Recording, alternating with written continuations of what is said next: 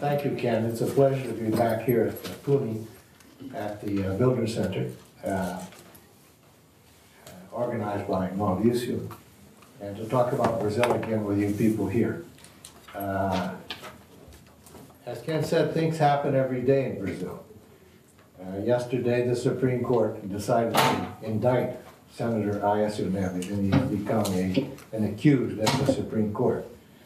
So now there's heavy pressure on Geraldo Alckmin, the former governor of São Paulo, and now the president of the PSDB, and pre-candidate for president of the PSDB, to expel Neves from the party.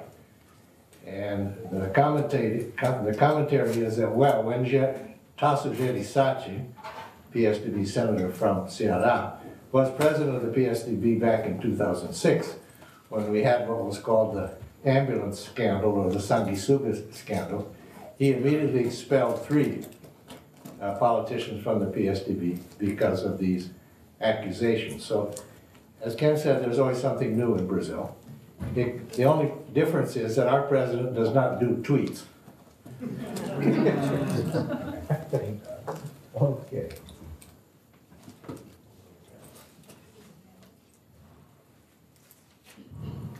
Well, first I'd like to do a little bit of a background for you about what's been happening in Brazil since 1985. That's when our 21 years of military rule ended. In January 85, Tancredo and Sarney were elected president and vice president by the Electoral College. On March 15th, Tancredo took ill, and Sarney was sworn in as vice president. Then on the 21st of April, Tancredo died, and Sarney then became official president for the rest of the term. In 87, 88, we had a National Constituent Assembly, which wrote our new 88 Constitution. We had direct elections for president, the first time since 1960 in 1989, and Fernando Collor was elected, defeating Lula on the second round. Collor was impeached back in 92, and Itamar Franco took over for the rest of that term. In 1984, Fernando Henrique Cardoso was the finance minister, and they organized what was called the Real Plan, and that helped elect Cardoso on the first round. Cardoso was then re-elected in 98 on the first round, and then in the next election for president, 2002, Lula defeated Serra in the second round, and Lula again in 2006 defeated Alckmin, the same Alckmin I just mentioned, on the second round. In 2005, we had the Mensalão scandal, which some of you probably remember. And in 2010, Brazil had extremely high GDP growth, 7.3. And Lula in 2010 signed the Ficha Limpa law, which had been passed by Congress in June 2010 in response to a popular initiative by the voters. In 2010, Dilma defeated José Serra in the second round and was virtually elected by Lula because, as the Mexicans said, he did a dedazo and chose her as the PT candidate for president. In 2013, Dilma signed a new plea bargaining law. As you all know, plea bargaining is a real old mechanism here in the US, but only was officially determined as a legal procedure in 2013. That's somewhat ironic that she signed this legislation. Then in 2014, Dilma defeated Aécio Neves on the second round. The same Aécio Neves I just said was indicted as accused at the Supreme Court. In 2014, Lava Jato investigation began, investigating corruptions, especially in Petrobras. The Lula and Dilma government almost succeeded in destroying Petrobras. In 2015 and 16, Brazil went into very, very deep economic recession. For those 2 years, a total of -6 GDP. We're still trying to work our way out of that hole. In 2016, the Supreme Court, STF,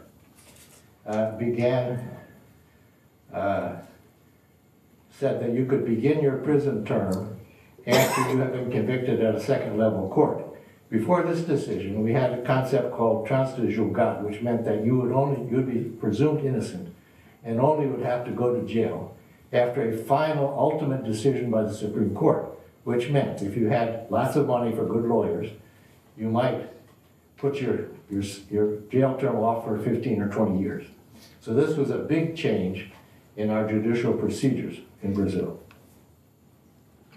In May 2016, Dilma Rousseff's impeachment began. She was suspended from the presidency, and then Vice President Michel Temer assumed the presidency. And finally, in August of 2016, she was impeached by the Senate, and then Temer became our president. In October 2016, we had municipal elections, and the PT elected less than half of the number of mayors it had elected back in 2012. In 2017, the general prosecutor, PGR, made 2 accusations against Temer, which had to be deliberated by the chamber of deputies, and he was not sent to the Supreme Court for judgment. In September of 2017, Lula was convicted by a first-level court of corruption involving bribes coming from Petrobras contracts. In January this year, he was convicted. His conviction was upheld by the regional court, the second-level court in Porto Alegre, the TRF4. And in April 2018, the 7th of April, Lula began serving his 12-year prison sentence. And also in 2018, the same general prosecutor, who is now a woman, began a 3rd investigation of corrupt practices by President Temer. So that's sort of an overview background. We had deadlines just recently. The 4th of April, the Supreme Court rejected the habeas corpus for Lula. On the 7th of April, the party switching window, 30-day party switching window closed. Also on the 7th of April, the limit for stepping down or resigning your executive position to run for office was that limit. And 6 governors stepped down to run for either president or governor. Also on the 7th of April was when Lula was imprisoned, finally. This is the latest Datafolha poll, which was published last Sunday. And the poll was conducted on the 11th between 11th and 13th of April last week. So as you can see, in January, Lula had 37% and dropped down to 31, and had a rejection level currently of 40%. Jacques Wagner, in the simulation of Lula no in April, had only 2% as a possible replacement for Lula. Jair Bolsonaro, who is a former military officer, is running second, and increased his preference from the 2 polls from 10 to 15%. Marina Silva, who had run for president twice before, she was steady at 10%. Joaquim Barbosa, some of you may know who Joaquim is. He's the first Afro-Brazilian to serve on the Supreme Court, and is going to be the presidential candidate of the PSB. He came in with up from 3 to 8%. Geraldo Alckmin from Sao Paulo, PSDB candidate, dropped down from 7 to 6, and is sort of stagnant in the polls. Álvaro Dias from the Podemos, he's a senator from Paraná, 3%. Maria Dávila from the PCdoB, the Communist Party of Brazil, 2%. Fernando Collor, some of you remember him, of course. He's PTC, he's also running for president, and he's down now to 1%. Rodrigo Maia, the Chamber of Deputies president, is a pre-candidate for the Democrats, and he has 1%. Mirelli's the former finance minister, 1%. And Flávio Rocha, who is the owner of the Hedges Riachuelo, big retail chain in Brazil, 1%. But the Datafolha did a comparison. As you can see, Lula yes, Lula no. So in the Lula no, Lula was not on the simulation. So we then have to look at how these changes occurred without Lula. Who picks up the Lula voters? Ciro Gomes did the best, plus 7 from 5 to 12. Marina Silva 10 to 16, 6 points. Alckmin picked up 5 points. Bolsonaro, imagine, some Lula voters without Lula said they would vote for Bolsonaro. 4%, Álvaro Dias 4 points, Collor 2, and Manuel Dávila 1 point. These are the 13, I would call them major or more important pre-candidates for the presidency. We have to say pre-candidates because the parties only hold their conventions in late June, early July, and then register their candidates as official candidates for president. So we call all these people pre-candidates. Álvaro Dias, the Podemos, Datafolha said he had 3%, and his party has 17 deputies. Ciro Gomes, 5% with 20 deputies. Fernando Collor, PTC, 1%, no deputies. Flávio Rocha, PRB, 1%, also has 20 deputies in his party. Alckmin, PSB, 6% with 49 deputies. Meirelles is MDB, which used to be PMDB, but now it's MDB. 1% with 52 deputies. Joaquim Barbosa, as I said before, the former Chief Justice of the Supreme Court, 8%, his party has 27 deputies. Lula PT had come in with 31% and has 58 deputies. Manuela Dávila, PC2B, 1%, 11 deputies. Marina Silva, 10%, but only 2 deputies in her party. Paulo Abel de Castro, who's the PSC candidate, his party has 8 deputies. Maya, from the Democrats, 1%, and his party has 44 deputies. I pointed out that Marina Silva only has 2 deputies in her party. The minimum for you being allowed to participate in TV debates on TV is 5 deputies. So in principle, she would not be invited to any televised debates.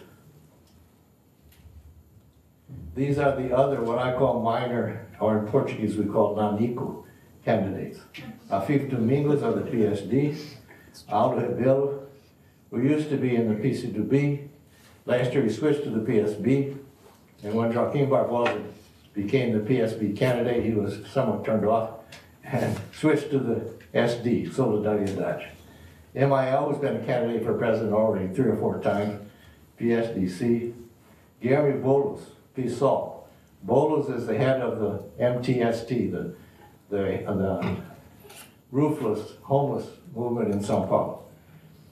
João Meirelles, who is a businessman in the Novo Party. João Vicente Goulart, who is the son of João Goulart, is in the PPL party.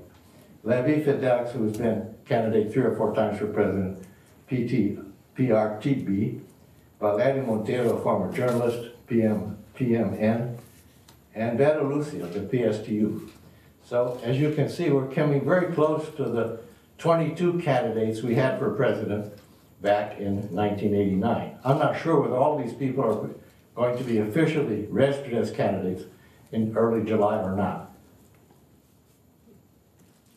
This year we have 47 retired military, officers who are pre-candidates. 1 for president, who is Bolsonaro, 4 for governors, 2 running for the Senate, and 40 running for deputy, either state or federal deputy.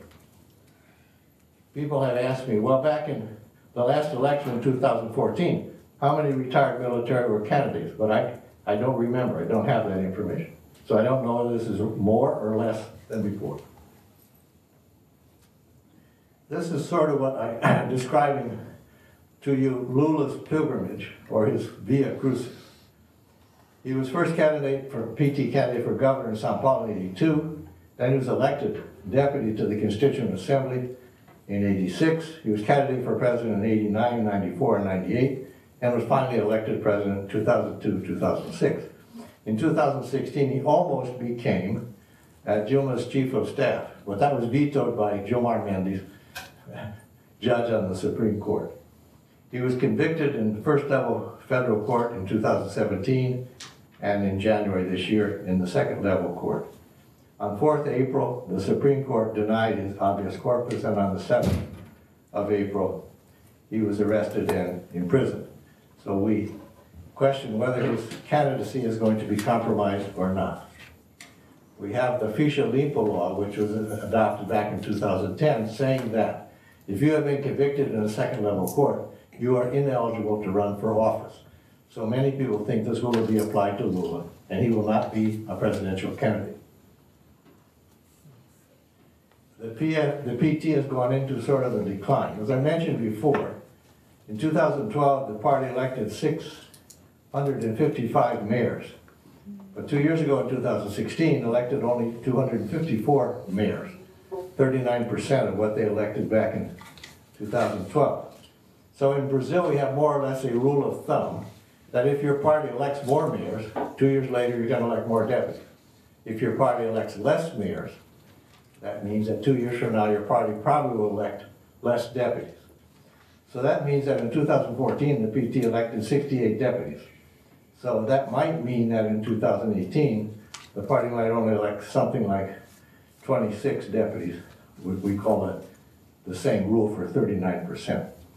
In 2015, the PT had 10 senators. In 2018, some of these senators, the PT may only elect 3 or 4 senators. Several of the current senators whose 8-year term is up are not going to run for re-election, but are going to run for federal deputy instead. The PT in 2014 elected 5 governors. Almost all of those are under accusations and prosecution at the STJ. So probably the party will only elect 3 or 4 governors. That's more or less what I'm predicting. Party switching. This shows you all of the parties and how many deputies they elected in 2014, how many they had in March last month, and how many they had after the party switching window closed. I'm not going to run down all of the numbers, but this is more or less the result of the party migration. And this is very important because it now determines the distribution of the party election fund, which is over 3 billion reais, to the parties, depending on how many deputies they had after the party switching window closed. So the winners were the Democrats with Maya. They picked up 11 deputies. The PSL with Bolsonaro picked up 6. PROS, which is one of the parties supporting Ciro Gomes, picked up 5. The PR got 4. And Podemos, Álvaro Dias' party, picked up 1. That's the net result. They might have lost 1 or 2. Podemos, for example, might have lost 2 and picked up 3, so the net gain was 1. Losers, the PSB, Barbosa's party, lost 7. The MDB, Mirelli's party, and also Temer's party, lost 6. The SD Solidariedade lost 4. PHS, the Humanist Socialist Party, lost 3. And the PSC, Habelas party, lost 2. PSDB? Excuse me? PSDB? Well, let's look back. You're a good question. PSDB, number 3. They went from 48 to 49, so they picked up 1. But that I wasn't considering that a major gain or loss, so I didn't put that in the table. David, as timekeeper, you are at 14 minutes. Okay, it'll be maybe another 5 minutes. What I'm going to do now is describe the principal candidates. Lula does politics in São Paulo, a metal worker, age 72, was a national labor union leader, as we said, as I showed you before, candidate for governor in 82 in São Paulo, Constituent Assembly, 86, no, wrong, 86. President, ran for president 3 times and was elected president 82, 86. In 2018, he declined in the polls, as we saw back before, from 37 to 31. Quite strong still in the north and the northeast, but quite weak in the south. Whether the Fleischer law will be applied to him, we're not sure. Who might be his replacement and when? And would that replacement have time to campaign or not? Without Lula, because of the Fleischer law, who will get Lula's voters? As we looked back before, null and blank was a large difference, 23% null and blank without Lula. Ciro Gomes, Marina Silva, and Bolsonaro picked up the most of Lula's voters. in the simulation without Lula. Alckmin, Geraldo Alckmin, governor of São Paulo, former governor of São Paulo. He's a medical doctor, age 62, was city council member, then mayor of his home city, state deputy, federal deputy, vice governor, and governor. His nickname is Picolé de Chuchu. You all probably know Chuchu is a popular water squash in Brazil, and picolé means popsicle. Chuchu popsicle, that's his derogatory nickname. He was defeated for president by Lula in 2006 and got less votes on the second round than he got on the first round. Bolsonaro leads the polls in the state of São Paulo, which is extraordinary. This guy's been two-term governor. He was governor twice before. And Bolsonaro comes into São Paulo and picks up more support than Governor Alckmin has. He was elected the Ph.D. national president. He has, and his associates in São Paulo have some fairly severe accusations of corruption at the STJ. And now that he's out of office, his case drops down into the first level federal court to be prosecuted. A stagnant candidate, 7 to 6% of the polls. He has a pro-reform agenda. Now, some PSDB leaders currently would like to replace Alckmin with João Doria and convince Alckmin to run for the Senate, and then support Márcio França, who's the current governor, PSB, governor of São Paulo, was Alckmin's vice governor, for governor. We'll have to wait and see whether that's going to happen or not. Because of his vacillation regarding ISU Neves, not expelling him immediately from the party, is contributing to his, we might say, lack of charisma or lack of incisive performance or behavior. Bolsonaro. Jair Bolsonaro is a retired military officer, age 65, had discipline problems in the army, and was accused of, let's say, discipline problems, but was absolved by the Superior Military Court in 1988. He went into the reserves, was elected to the City Council of Rio in 88, and then served he's now in his 6th term as federal deputy since 1990. Rio City Council to federal deputy. What parties has he been associated with? First, PDC, then PP, PPR, PPB, PTV, PFL, PP, PS, and PSL. Not in the PSDB. He runs second in the polls right now at 15%, seen as a far-right candidate and ahead of Alckmin, as I said before, in the São Paulo poll. He is an anti-Lula candidate. And so if Lula is not a candidate, he's going to lose most of his platform, which has been anti-Lula. He has no positions of any real import on social and political questions. He has the current military has a very negative view of him because of his disciplinary problems when he was an officer. And he attracts what in Brazil we call alienated voters. Ciro Gomes did politics in Ceará, age 61, a lawyer. His parties went from Arena, PDS, PMDB, PSDB, PPS, PSB, CROSS, and now PDT. PDT is a party that Leonel Brizola founded back in 1980. He was mayor, state deputy, governor, finance minister, and then minister of national integration under Lula. He did an internship at Harvard in 95 through 97, and was a presidential candidate in 98 and 2002, 12% each time.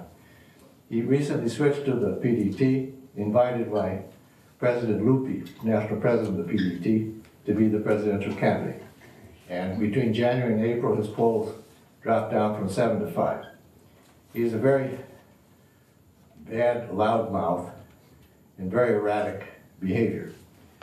He tried to attract Lula voters, but only ended up with 7%. He is hopeful that the PT will do a coalition to support him for president, but most of the PT leadership is very negative regarding Ciro Gomes. Marina Silva.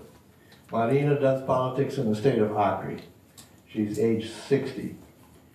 She was a disciple and protege of Chico Mendes, who is the main defender of rubber tappers in this region. As you know, he was assassinated, murdered, trying to protect rubber tappers. She has a B in history and was a CUNY leader in Acre, joined the PT in 85. In 88, she was elected to city council in Rio Branco. Then in 1990 was elected state deputy, in 94 elected senator, re-elected in 2002. In 2002, Lula appointed her to be his environment minister. In 2008, she resigned the ministry because she was in great conflict with Dilma Rousseff, who was Lula's chief of staff. And so she resigned the ministry and became a candidate, presidential candidate for the PV, the Green Party, 19%. She quickly realized that this PV was not very green, except this kind of green. And so she went into the PSB and as the vice presidential candidate of Eduardo Campos, who was killed in an airplane crash in 2014, she became their presidential candidate, 20%. In September 2016, finally her party, the Rede de Sustentabilidade, the Sustainable Network, was registered as a party. In 2018, she's become a pre-candidate again, but is steady at 10%. There is a rumor or a version or let's say an idea in Brazil of a possible coalition between the PSB with Joaquim Barbosa and Marina Silva, and she would become his vice presidential candidate, which I would call the odd couple. And her Hedgie has only 2 deputies, as I mentioned before. Timekeeper notes you're at 25 minutes. Oh, okay. One or two more minutes. Rodrigo Maia, been in politics in Rio, age 48, born in Santiago, Chile, but is considered a native-born Brazilian because his father, Cesar Maia, was in exile in Chile. And he was registered at the Brazilian consulate in Santiago, which is considered Brazilian property. So more or less, he's considered a native-born Brazilian and can be a candidate for president. A nice way out. Cesar Maia was exiled in Chile. He's the Democrats' pre-candidate for president. His father said to him, better get yourself reelected as federal deputy and then reelected as chamber president than trying to run for president, which you probably will lose. That was his father's advice.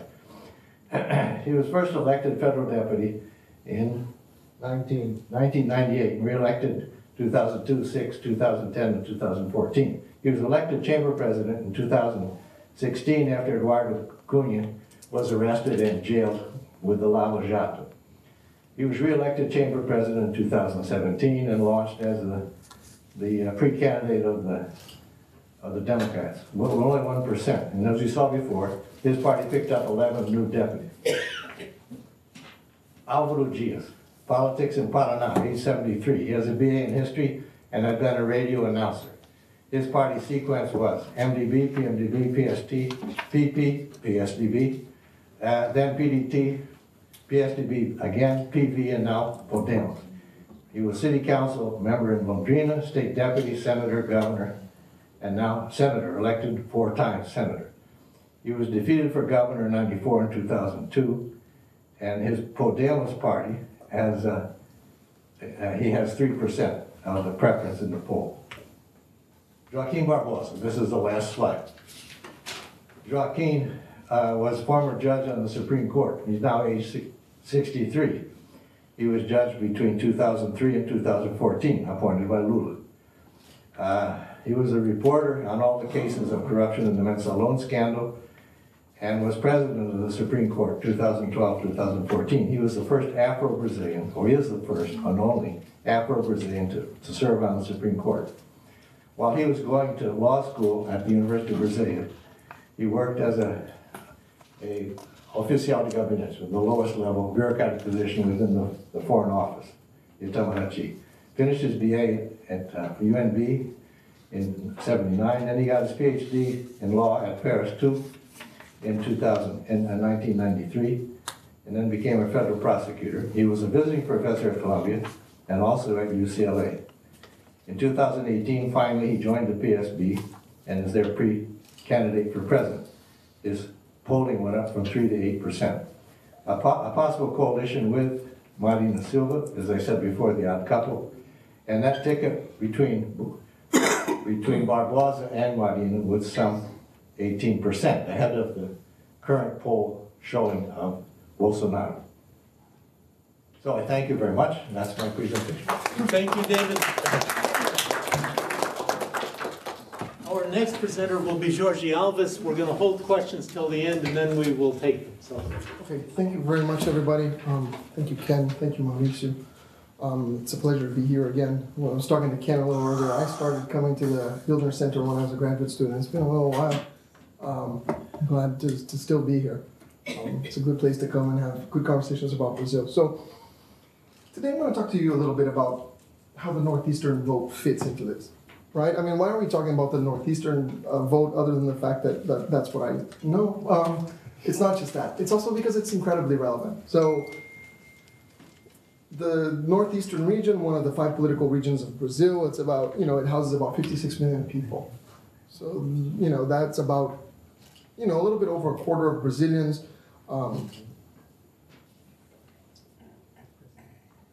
Generally, presidents historically that have won have taken the Northeastern vote, and they've taken it by a lot. So, if you go back even to the mid-90s, whoever wins the Northeast carries like 45 million votes. That's about, it's about 35 to 40% of their entire vote. And one thing that's changed, from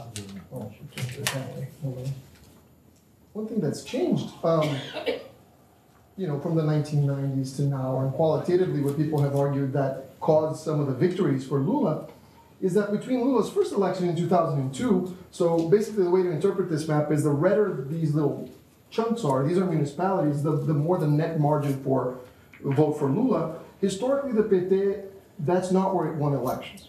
Right? Its constituency was in the South, in the Southeast. Ties to labor, civil society organizations, things like that. And the Northeast is not where it was. But by the time Lula was reelected, there you go. There's a migration. So basically what happened, and the scholarship has shown this for quite a while, is that the PT migrated to the Northeast. So it went from a situation where, the adage in Brazil was poor people don't vote for poor people, to yes, poor people vote for poor people very much. And they like it when they get served policies that help them. So to give you an idea, I'm going to zero in here just on the Northeastern vote, and look at what's going to happen. So there's going to be, depending on positive or negative connotations, a good or a bad infection. But what is going to happen? So in '98, Lula lost to Fernando Henrique Cardoso. By 2002, this is the vote share per municipality, right? Voting for Lula. And then eventually, what's going to happen is a migration. So if before the PT didn't count on the Northeast to win anything, now it's going to depend on it increasingly. And this is going to work its way through the Dilma years, both Dilma years. At the year where they depended on them the most, it was almost 48 million votes. So this is significant. So this is the share, for example, of the votes that elect PT presidents that come from the Northeast, that yellow chunk or the golden chunk. Relatively speaking, that increases. And this also moves subnationally, so the share of PT elected representatives for the Chamber of Deputies, the Câmara de Deputados, but also state deputies and mayors also increase.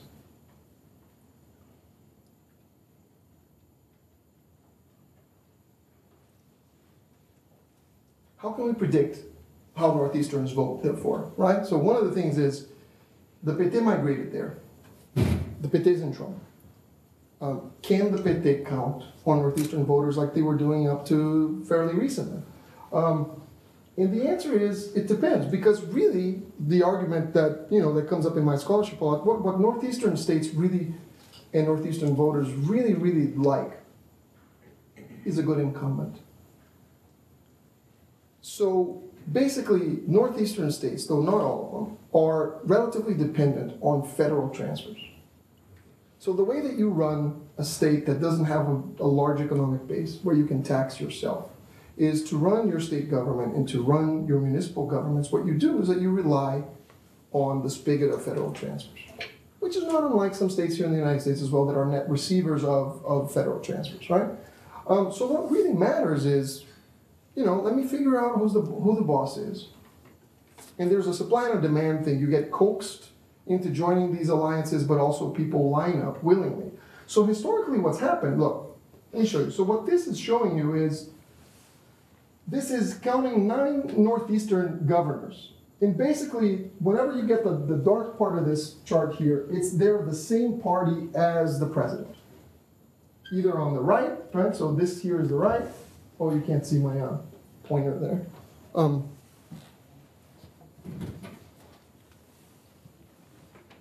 Parties on the right. Oh, that doesn't show anything, sorry. Use your finger. And then parties on the left. So historically, what Northeastern voters and Northeastern governors really like is to be lined up with the head honcho. And they'll do that if they can. Now, the thing is, you don't always know who the head honcho is going to be. Sometimes it's very predictable. Sometimes it's not. For example, in the 1989-1990 election of Fernando Collor, it wasn't clear. So his party didn't elect any governors. But as soon as they knew who it was, everybody then jumped bandwagon to join the coalition. The other period where nobody really knew what was going to happen is 2002, where Lula was powerful enough to win, but it wasn't really clear how big his coattails were going to be, so they weren't. So the PT, for example, elected just 1 governor in the Northeast, but it was its first governor in the Northeast. Now, if they can, notice what happens. Once they could leverage federal government, access to resources, ministries, channeling of resources, legally, illegally, everybody joins the party, right? So they jump from here to jump from there. That's an abrupt change. That's happening in 1 electoral cycle, and it stays.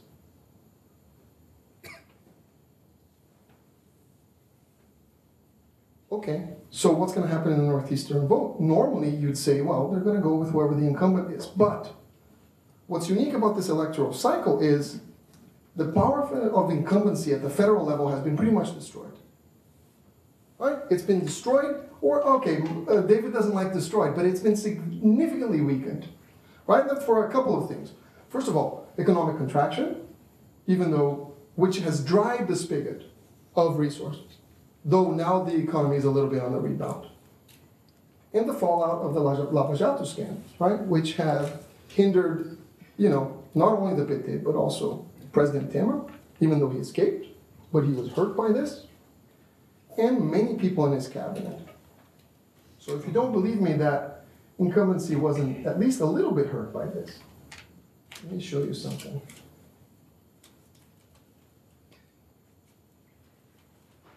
These are the Q ratings for Michel Temer, right? And what the red line is the people who classify the government as bad or, for the lack of a technical term, horrible. Terrible.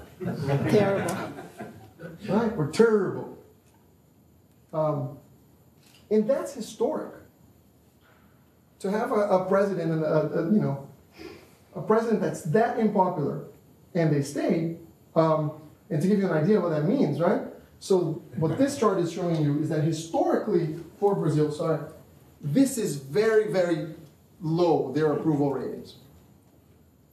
Much lower than Temer's. Well, that's any other president. Maybe you have to go back to Collor at the worst, right? To be that low. Much better than Trump. Much lower than Trump. Absolutely. Yeah. Trump has what? Somewhere around 40% depending on who you ask. Much worse than Trump. Yeah. And if you compare Brazil to other countries, right? So 32 countries, 7,000 plus opinion polls. Temer's approval ratings are historically bad, comparatively bad.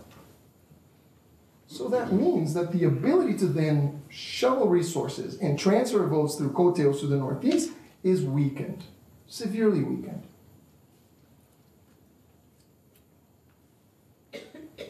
Who's popular in the Northeast? This guy. All right, so this is part of Lula's caravan through Brazil that he started last year, where he started, of course, in the Northeast, to go back into the hands of the povo nordestino that loves him. And he started by going, he got on a bus and he went around in a bunch of different states. Of course, he spent a little bit more time in the places where the PT also had a governor because they treated him nice. But disproportionately, Northeasterns were out to see Lula. His approval ratings in certain parts of the Northeast, for example, in Pernambuco, it's 65%. Lula, Dilma, other PT candidates, they needed a second round to become president nationally. But if they were to depend just on the Northeast, they wouldn't have needed it. Some places, voted up to 90% to Lula, some municipalities. They're incredibly popular there, especially in the hinterlands of the Northeast.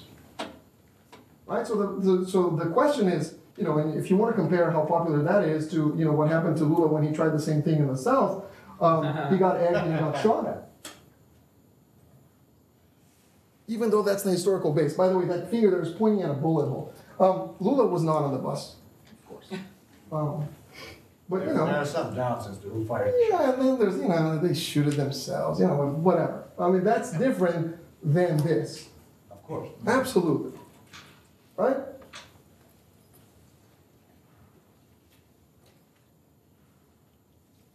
So the question is, can Lula win? Okay, yes.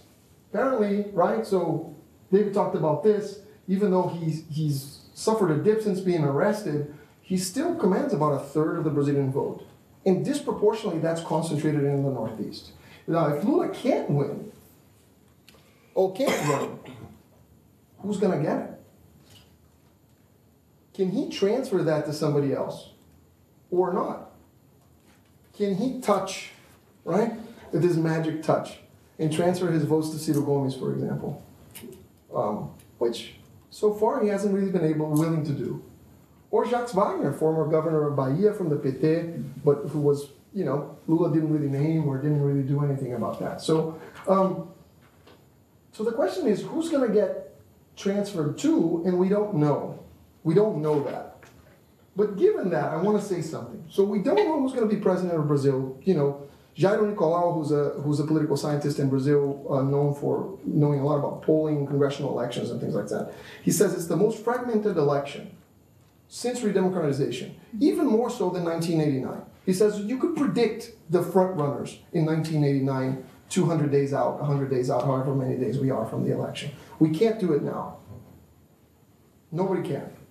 Any of these, I tried to put together a little pie chart of the different candidates. I had to color out some of them because there's so many, there was visual pollution. Like, you don't know. They have 30 different possibilities. So we can't predict that. But what I'm going to tell you is that we can't predict what's going to happen subnationally. Right? So the power of incumbency story that I'm telling kind of goes like this. If you've got a powerful president, things are going decently well, the president gets to squeeze that down and channel resources and therefore make some allies in the governor's seat. And if you can do that, then the next thing you do is that the governor has power over the outcome for mayors. Now, if the president is missing, or that power of that incumbency has been weakened, then it's going to be a game of governors. So the question is, all right, so is the PT going to do well, decently well? Is it going to die? It's always tough to prognosticate, to kind of try to tell the truth of the future. But what I think is, the PT is going to do fine where it has incumbent governors. That's 3 states in the Northeast, right? It's Ceará, it's Piauí, it's Bahia. In the other places, I don't think it's going to do very well at all. It's going to have to hold on. And I think it's going to be punished severely. So to give you an example, if you look at the mayoral election results, and David talked about this a little bit, the PT took a walloping in terms of the number of mayors that they had. Right, so this is the good part of the story, still going up. This happens in between general elections, right? Goes up, up, up, up, and then they go down. They go down by almost half. But the losses, actually, the places where it held on are concentrated. In the states where they had the governor, they were able to weather this storm. They were able to hold the fort down. And if anything, and if I can find my slide, what happens is the PT is more dependent on northeastern states than it's ever been before. So this is not presidential vote. This is the number of PT mayors for all of Brazil, and what that yellow part is the share that's in the northeastern states where the PT has governor. So the PT is acuado, in other words, like they've been backed up into the corner, but they have these, they've learned to play incumbency politics. And I think in the lack of a powerful president to squeeze them out, like Lula squeezed out a bunch of other people, I think that they're going to stay. And I'm going to give you one example. And that's the battle for the governor of Bahia. Right, so here you have a representative, new but of the old elite. This is Antônio Carlos Magalhães Neto. He's the grandson of Antônio Carlos Magalhães, who was the former leader of the political machine in Bahia that ruled Bahia, give and take, for 20 years. And on the left of your screen here is the current governor of Bahia, Rui Costa, who's from the PT. So Rui Costa has lost his big ally, right? Dilma Rousseff and the entire machine behind the federal government that gave him backing. But he is still controlling the government of Bahia, and therefore a relatively big purse compared to most municipalities. Both of these people are actually very well, their Q ratings are very high. So ACM Neto is approved by 70% of the population of Salvador, the capital of Bahia. Rui Costa is about, what is it, 65%? So they're both popular. And they were going against each other. The old versus the new. The new that's the old, and the new that became old, I don't know. Right? And so if you look at Salvador, election year, as Brazilians know, is the time to get stuff. That's when roads get paved, that's when hospitals get built. ACM Neto is not running. Well, we'll get to that. But everybody was gearing up to this showdown.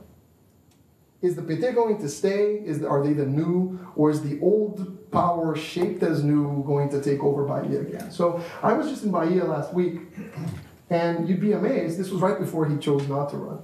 But the city is prepared. It's dressed for a nice electoral competition. So everywhere you go, there's billboards by the government of the state and the city municipal government. I don't know how often you see the city of New York buying gigantic billboards across the city, but in Brazil, that's fairly common. Right, and here's one of the big, I got so much money, I bought 2 of the billboards and I stretched it across. And what this is doing is saying, imagine Salvador without the largest or the second largest public hospital. And you even got the pensive guy there saying, it probably wouldn't be so good. And then it says, the government of the state of Bahia has changed Salvador. We have worked here, more so than your mayor.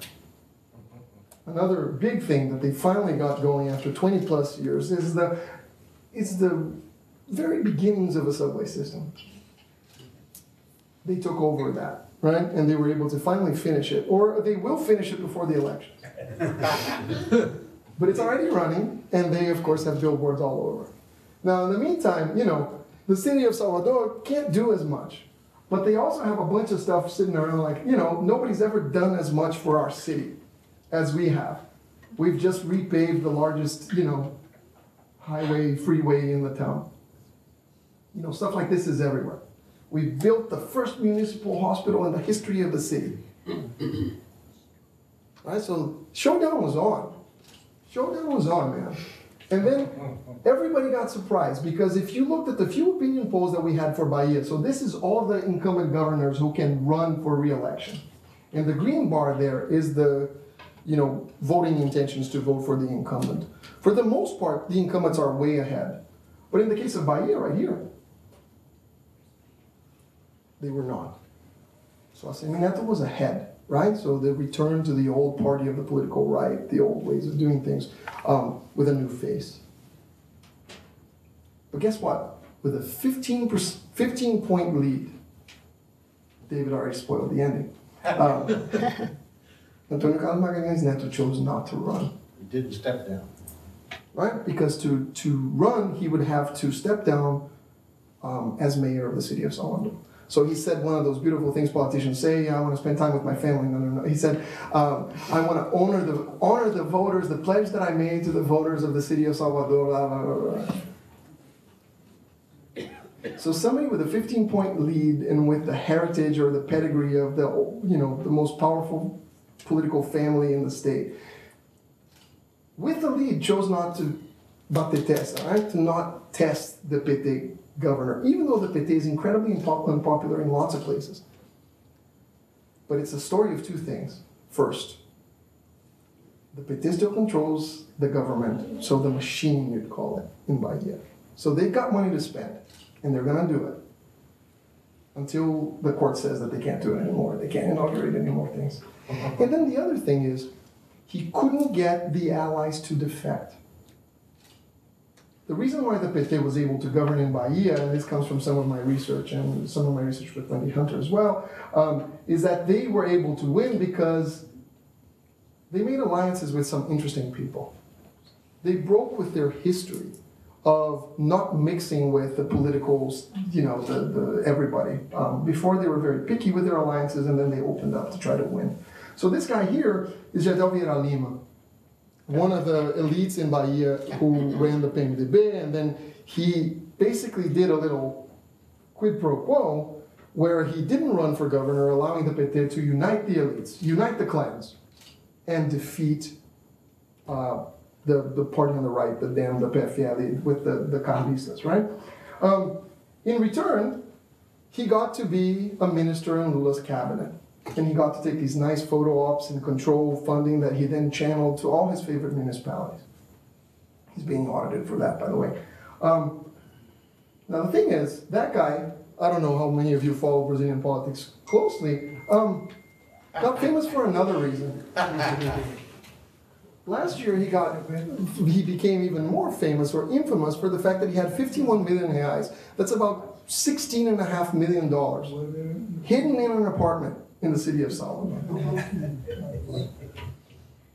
Nobody's ever been able to say what it's for. Federal police photo. Yeah, the federal police took this photo.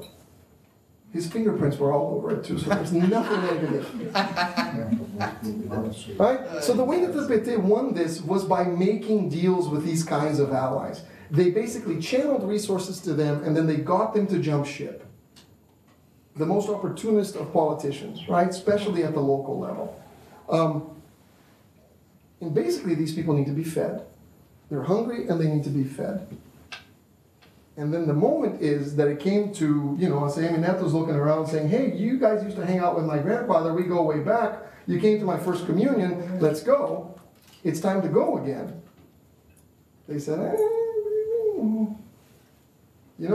if maybe Maya was over there and you guys have kicked out Temer and I knew for sure you had somebody, a trump card that you could play, but I don't know.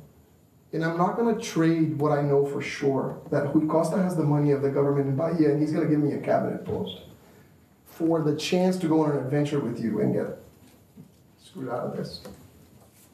Right? So, he used a play on words, a trump card. Well, I guess it wasn't, I didn't mean to, but there it goes. So the end of the story is this. Incumbency is incredibly powerful. Even so that somebody that has lineage, that supposedly have these ideological, connections to these other parties in the center and the right, wasn't able to pry their old allies away from their new PT masters. So my prediction for the way that the Northeast vote's going to go, I can't tell you who they're going to go to in terms of the president, but I do think that the PT is going to re-elect the 3 governors that they have. And I think that incumbents will do fine, those that can run. In the states that they can't run, 3 or 4, then it's a crapshoot. That's what I think is going to happen. So even though it's a turbulent year in Brazilian politics, I think we still can know things. And I'm putting my, going out on a limb here to be really embarrassed if this doesn't work. But I'm not going to be shy of trying. I believe in this stuff, right? So I think 3 PT governors get reelected. And I think other incumbents get reelected too, especially because there's not a president to interfere. And then, the PT will wither more in the states that they don't have governors because they can't control this stuff. And that's it, that's my bit. Thank you very much, Georgie. Now, Viviane Luporini from the Federal University of Rio and from Columbia University right now will give us an economist's view of the situation of Brazil. Well, we're in the midst of very high political turmoil in Brazil, right? As you could see from David's presentation, we have about 20 candidates running for, pre-candidates running for presidency, and several political parties. I cannot even name them. There's so many. But what I would like to focus is on some actually hard facts of the economic situation of Brazil that will have to be faced by the elected government, be it from the right, from the center, or from the left. What we have here is the primary expenditure of the central government as a percentage of GDP. And this is, the central government means the treasury, the central bank, and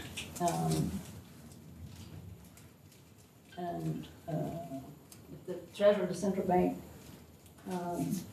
And Social Security. and Social Security, thank you. And what we see here is that expenditures actually have been increasing.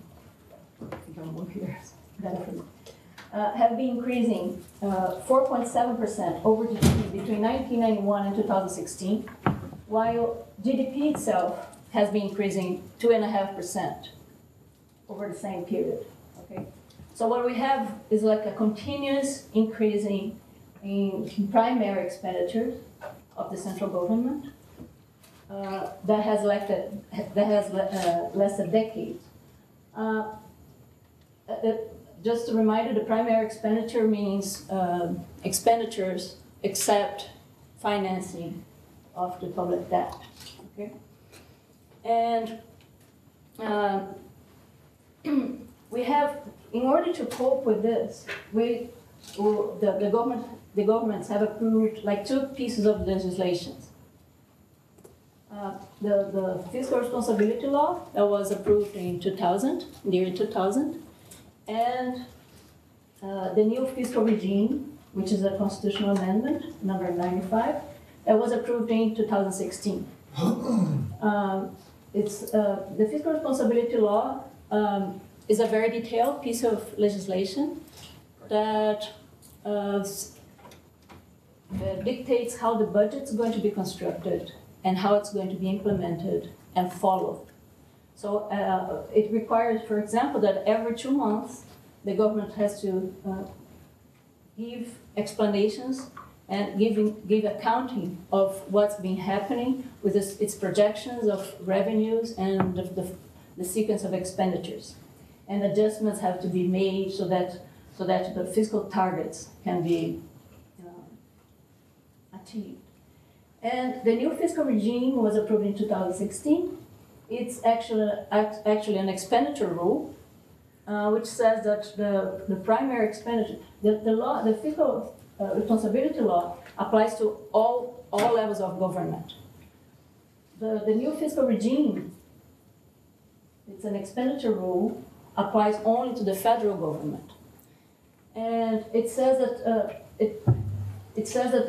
the primary expenditures cannot grow more than inflation. The increase that you can have in primary expenditures is going to be up to the rate of inflation observed until the previous June. Because a new budget law has to be proposed by August. So in the previous June, they'll have the inflation rate measured by the consumer price index, the ample consumer price index, and the expenditures can only grow by that amount. That means that in real terms, that means discounting inflation, in real terms, primary expenditures will stay the same. Okay? The objective of that would be to have, as GDP grows, you would have a decline of expenditures over GDP over time. And these two pieces of legislation set the basis for fiscal policy in Brazil. And whoever it is that's going to run Brazil from 2019 on will have to deal with this. Okay? In particular, the expenditure rule, the new fiscal regime, is going to be particularly troublesome for the next president. Here we have revenue, net revenue. I'm plotting here net revenue because that's actually the amount of resources that the federal government has on its hand. It's like total revenue, excluding transfers, fiscal transfers that Georgia was mentioning before. So the net revenue is what the federal government actually has to run its business. And what we see here, which is kind of interesting, is that for a long time, revenues followed expenditures. But after 2011, this pattern changed drastically, and we had expenditures rising as a percent of GDP and net revenue falling. And the reason for that is we have the budget, Brazilian budget, is very rigid in terms of expenditures. If we add payroll and Social Security, and that's what I mean by Social Security is just the regime geral. I'm not including the special regime for the public sector, from the public servants or the military, just our regular Social Security. Private sector. The private sector, yes, the Social Security. If you add the payroll and Social Security, we end up with 73% of government outlays.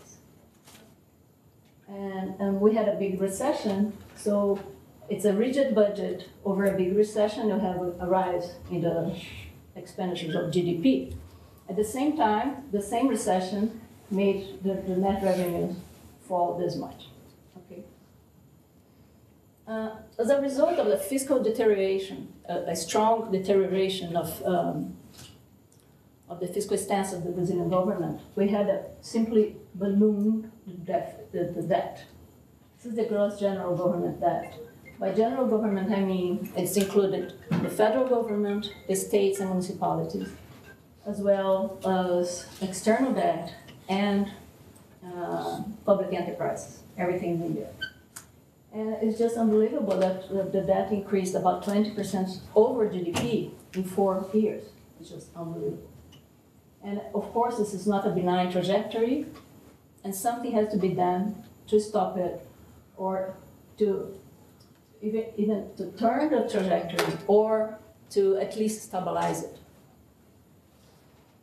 And I made a back of envelope calculation of how much would be the effort, fiscal effort, that the government would have to make in order to stabilize the public debt, the gross public debt at 75%. Just one more thing. Here, the Brazilian government official statistics for the debt does not count securities at the central bank as part of the debt. And the international statistics do include that. So the debt by international sources, if you look at the IMF or the World Bank, you'll see that the Brazilian debt over 80%. And if you look at the Brazilian statistics, it's going to be around 75%. Okay? So what I made, like a back of envelope calculation of what would be the fiscal effort required to stabilize the deficit, the debt, I'm sorry, on 75% of GDP. And I got some scenarios here. I got the GDP growth projections by the World Bank on 2% for 2018, 2.3, and 2.5. And I got here the neutral rate, the real interest rate. The neutral interest rate would be the rate at which the economy can grow without inflation. Okay. Usually the advanced economies make this calculation as an average of the real interest rate over 10 years, last 10 years. In Brazil, we use several measures, and we make an average of 5 years. And this neutral rate, according to the central bank, is 5%, okay, real interest rate. So with this scenario, in 2018, in order to stabilize the debt at 75%, would need a fiscal surplus of 2% of GDP, a primary surplus, that is. Here, we have a more benign scenario. The expected growth rate, this is expected by the independent financial institution, independent fiscal institution, I'm sorry. They're expecting a growth rate for 2018 of 2.7%. Just today, the IMF reviewed its measure, its expectation of growth for Brazil to 2.3%, okay, for 2018. And here I have three different real interest rates based on NTB and NTNB, which is a federal security indexed to inflation. Okay. The minimum rate that is paid on this kind of security is 4.2, and the maximum is 5.2. And the neutral rate, again, is 5. So if we make this calculation, we get an average required surplus. This is a bit more benign scenario than we have above here. It's a primary surplus of 1.5. Just to give you an idea of how, it doesn't mean much, it doesn't seem much, but just to give an idea of how far we are from this. The fiscal target for 2018 is 159 billion of reais in deficits, in a deficit. That's the target, okay? Yeah, which is more or less 2.3% of GDP in the negative side. So in order to make up for the fiscal effort needed to stabilize the debt at 75%, would need to cover this 2.3% of debts that we already have, plus this average. So it's a lot. Mission impossible. Mission impossible, exactly. Mission impossible. With this kind of revenue, forget it. And so,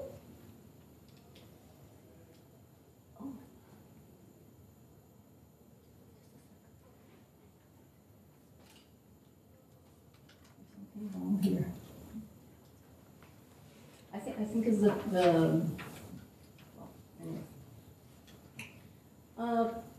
So we have some hard facts about the fiscal condition of Brazil. They'll have to be faced by whoever wins the election. Okay. The hard fact is that we have a growth of obligatory expenditures, especially Social Security. The Social Security system will have to be reformed. Which reform, how, and in how many steps? It's all up for discussion. But it's not a matter of opinion anymore if we need to make a fiscal reform, a Social Security reform. It's a matter of unpleasant arithmetic. Simply, the numbers don't add up. Just to give you an idea,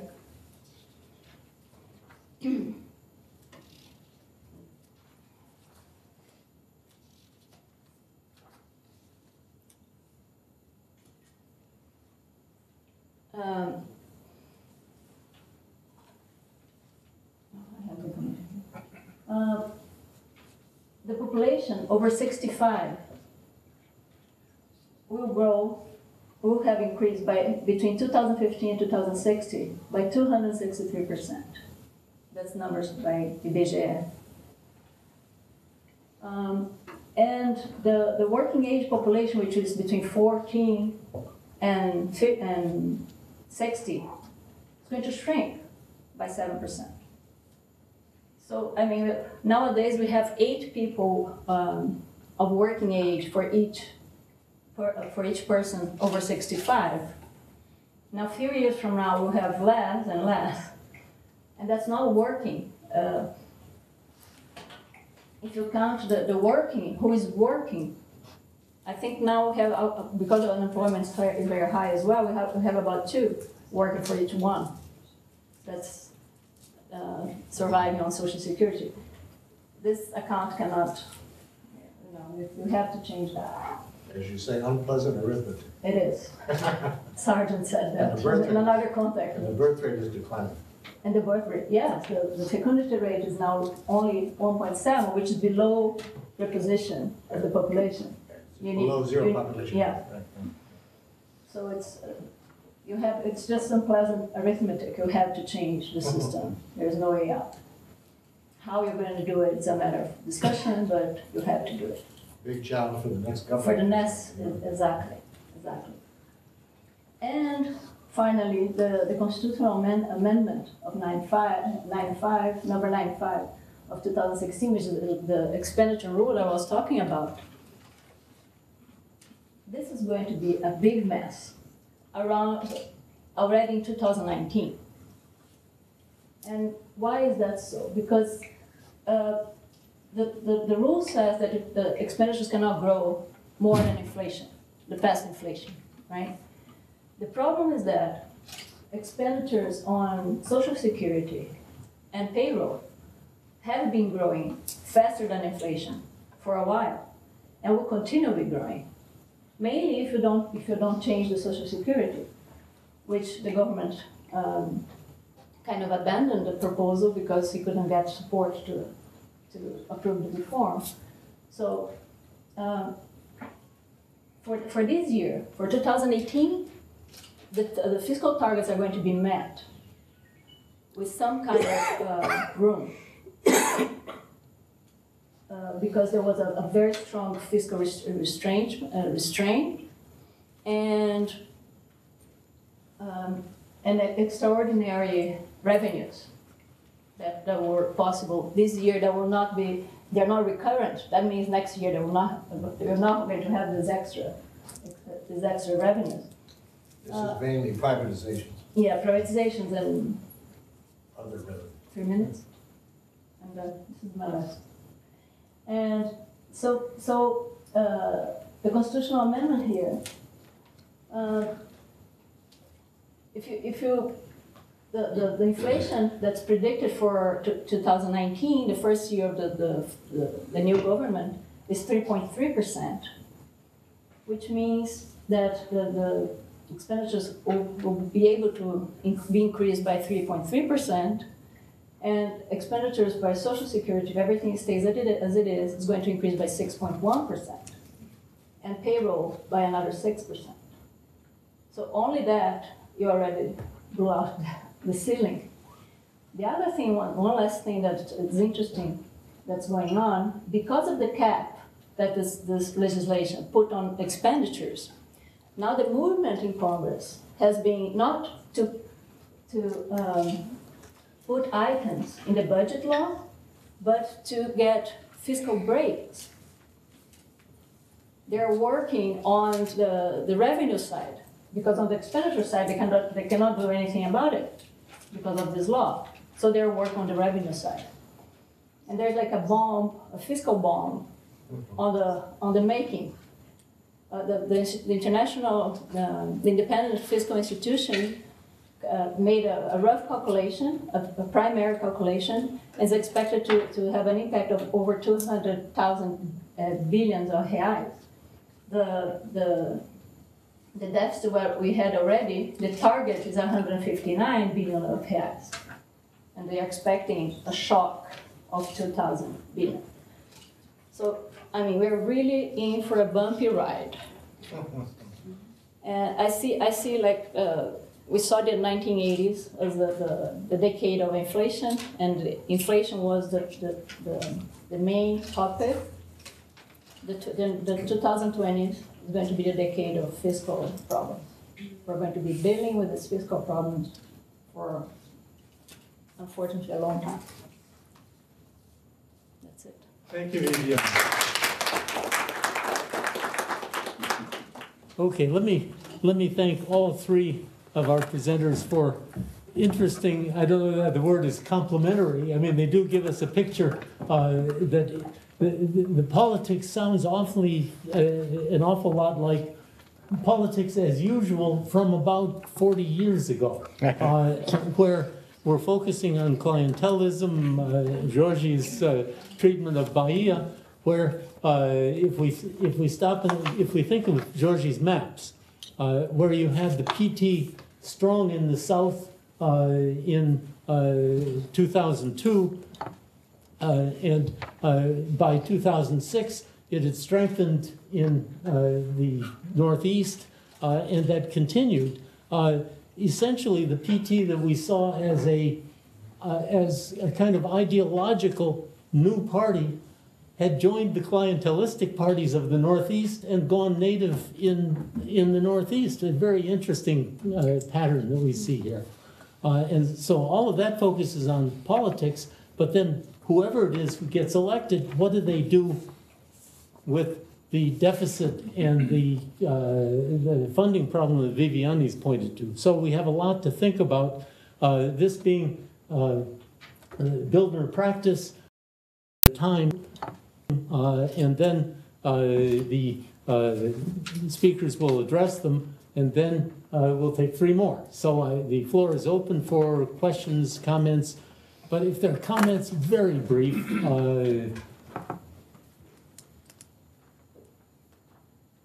Is everybody so stunned that there are no comments? Yeah, and I'm going to ask you to, as you ask questions, to identify yourself. Go ahead. My name is Lou.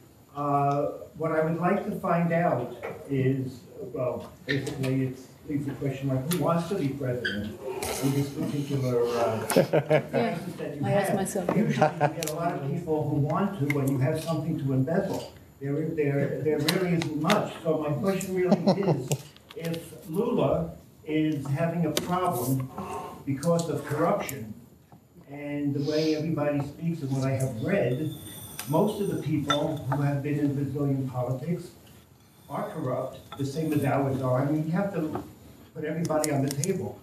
If you don't allow Lula to become a candidate, would there be a, how do you say, a backlash? Yes, a backlash, thank you, for, of the, I don't know what class, I would imagine the lower to middle class, because the PT, I don't think are wealthy people. I would imagine they're more like transitionary workers. So if it boils down to that, why not let him hold the bag and see what he can do? So my question is, why is this everybody taking Lula's votes when I feel that he is going to be able to run because of an equality of everybody being corrupt as an equal? Let me add one amendment to it when you come to answering that question, and that is there any likelihood that Lula will be found in a higher appeal not guilty, which would then enable him to run? That's just an amendment to Lou's question. And if that's fake news or not? And Bob, you're next to identify yourself. My name is Bob Carlson. So, Brazilians. Yeah, but great Brazilians. No, not so much. I thought these were great presentations, so thank you very much. So just a comment on Lula running.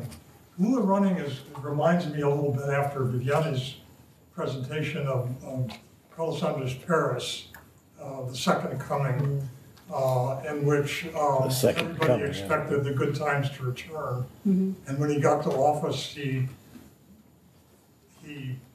did an about-face, a very radical about-face, which had a devastating impact on the legitimacy of the Venezuelan system and did a lot to pave the way for Chavez. I don't know that this would be the same film, but you know, it has really interesting implications. Well, I'm not sure that he will run. I think he probably, my guess is he won't. But my question, I have a question for both George and for Viviane. George, you emphasize the fact that the PT is going to survive, but as Ken said, in a much diminished form. And it seems to me, or my question is the PT ever have any chance of coming back as a major party, national party? And for Viviane, is there going to be a debt crisis again in Brazil? I mean, you're right that this is unsustainable, except we know it's unsustainable only after, countries blow through the whatever constraints, and then people won't lend to them anymore. Right. So what's your guess as to if and when Brazil falls out of the international lending, credit system? Thank you, Bob. A question from over on this side next. Yes, please. Identify yourself. My name is Leandro. So I have a couple of questions, one for David and Georgie, and the other one for Viviane. My first question is, I know that in George's presentation, he said that there isn't really much of an answer to this question, but I would like to have the personal opinion of both of you on what the forecast for the next election would be. We know that up until a few months ago, most specialists would, or at least the polls would point to be between Bolsonaro and Lula, which is not a very likely scenario at this point for very obvious reasons. And my question to Viviane would be, what's her take in the recent budget freezings on education and health that have recently been passed, that were passed last year in Congress? Do you think that this is going to be beneficial in the long term? Do you think this is going to increase economic inequality? I would like to have what your take is on such legislation. Thank you. So now let us give each of you the opportunity in the order that you presented. So David, pick up first, then Georgie, then Viviane. Well, regarding the first question about Lula, and he having been put in jail and prosecuted for corruption accusations, probably the next level court, the STJ, would maintain his conviction because they have already denied habeas corpus for him twice already. However, in mid-September, Giustofoli, who is a dyed-in-the-wool Petista, will assume the presidency of the Supreme Court. So that would be about 20 days before the election. So no one knows what he would do as the next president of the Supreme Court. Many people feel that Lula was singled out to be prosecuted and put in jail, but the Brazilians will tell you that that's the rule of the current laws, and no one is above the law in Brazil. Americans are trying to tell that about Trump, that Trump thinks he's above any law. We'll see how that plays out. But Lava Jato has put a lot of other people in jail, not only Petistas, but people from the PMDB, from the PDT, from PR, and some 14 different parties that have been under prosecution with the Lava Jato. However, proportionately, there are more PT types having been prosecuted and convicted in these corruption scandals. As you know, this whole episode more or less destroyed Petrobras, our largest corporation in Brazil, and is now in the process of being recovered or recuperated. Many people here in the U.S. bought shares in Petrobras and are now, we're in a class action suit to recover their losses. That's been more or less settled out of court here in the New York District Court. And as you know, the New York District Court here is pretty violent. They're the ones that went after Michael Cohen the other day. And so my own personal feeling is that Lula was the mastermind of this whole corruption scandal ever since the Mensalon, and that he, as the mastermind, came under prosecution and was convicted.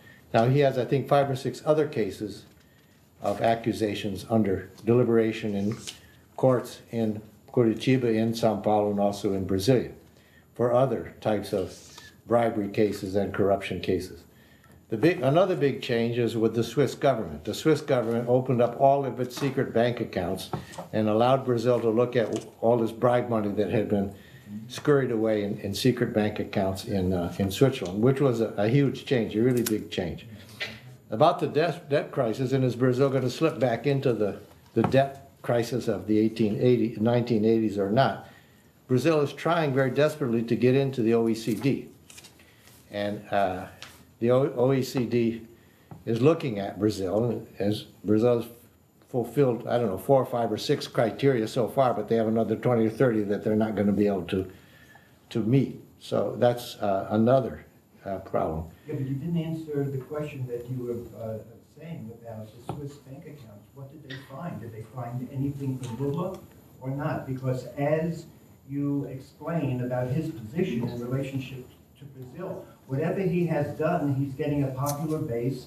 And if I understood you correctly, he had 39% of the vote. He went down to 31, and everybody else was taking his share. But his share of popularity, I would imagine, as it gets more and more tense, will become higher and higher. Yeah, many people in Brazil say Lula is a national icon. Yes. And having been arrested in prison, from an icon he turns into a martyr. Exactly. So that, But, I mean, it's yeah, but no one has found any specific Lula money in Swiss bank accounts or any other places. But this money was distributed in other types of things. The first conviction was OAS, the construction company, had gotten a lot of favors within Petrobras for construction contracts, and the bribes were this huge apartment building in Guarujá in Rio. And Lula was designated to receive the top 3 floors of a triplex apartment. you could have bought that from Trump too, you know. Yes, but It doesn't matter. Let David give his answer, yeah, please. but then other types of bribes and resources were channeled to other people related to Lula, to his Lula Institute, and he has a corporation or a business for his speaking engagements, and the speaking engagements received millions and millions of reais.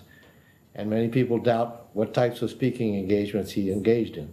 And some of the funds were channeled to his sons as well. So Lula was quite careful into where these funds were channeled. But as Jorge explained, the PT and Lula's base in the Northeast is still very strong. He didn't mention it, but it's mostly based on Bolsa Familia, which is a family stipend that existed already within Cardoso's government, but was very small. And so Lula increased this as of 2003 to include maybe 14 million families, and most of those families in the Northeast. We have some very good research done by Timothy Power and Wendy Hunter, both in the 2006 and the 2010 election, which correlates the percentage of the PT vote with the percentage of Bolsa Familia in that municipality. And the correlation is extremely high, as you might imagine. So there are other reasons why Lula and the PT have been so strong in the Northeast. Lula was born in the Northeast. He's a son of the Northeast region in Pernambuco, and his family went to Sao Paulo on what's called a pau de arara, a truck transporting people, migrants, to Sao Paulo with his mother and his brothers and sisters. And so he is Brazil's first poor president, who does not even have a 5th grade education, and worked his way up through the labor union movement. And Brazil never before had a president from the lower classes, so which is quite exceptional. But I don't think he's going to be a candidate this year. And the big question is who's going to transfer his votes. In the poll, it showed that 23% are going to have said they're not going to vote at all. They're going to vote null or blank. And that's maybe half of where Lula's votes are going to go. Ciro Gomes thinks he's going to get it all, and that they're going to do PT will do a coalition with the PDT and Ciro Gomes, but the large majority of the PT leaders don't like Ciro Gomes at all, and they don't think that's ever going to happen. But this is the big question for 2018. Where are these Lula voters going to go? And we'll have to wait and see. The problem is we have, as you mentioned before, this polarization between left, Lula, and Bolsonaro on the right. And we didn't have any candidate, which you would call a strong candidate in the center, which we had always had before. Alckmin is not going to make it. Whether the PSDB is going to put John Doughty into being their candidate or not. We don't know whether Rodrigo Maia will become a strong center candidate or not. But Barbosa, if he gets together in a coalition with Marina Silva, they might be a strong center type slate. We don't know. So the whole election thing is very much up in the air. We don't really know what's going to happen. Remember, almost nobody thought Trump was going to be elected president. Right up to not even Trump himself. To James Comey's ultimate intervention in the election. Georgie, did you want to use the microphone? I want to actually use a graphic here real quick, if I could. Thank you for the questions. Let me try to see if I can go in order here.